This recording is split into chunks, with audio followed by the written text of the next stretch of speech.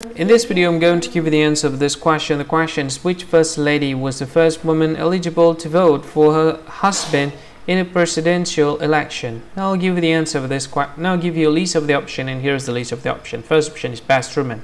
Second option is Florence Harding. The third option is Edith Wilson, and the very last option is Eleanor Roosevelt. And the correct answer for the question is Florence Harding. Well, that is the answer for the question. Hi, thank you so much for watching this video. If you find this video is very useful, you can help this channel to grow by subscribing this channel. Please this subscribe button and don't forget to like this video.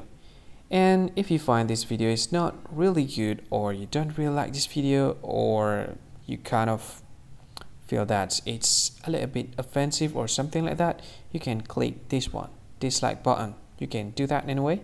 And if you want to share this video with your friend, you can share it by clicking this share button, and you can share it to any social media that you wish that is currently available at this time, like Facebook, Twitter, LinkedIn, and many others, right?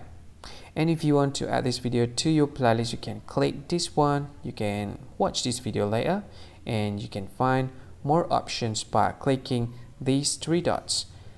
And yeah, don't forget to subscribe. I think that's all of it. Thank you so much for watching this video, and see you again in another video. Bye bye. See you again.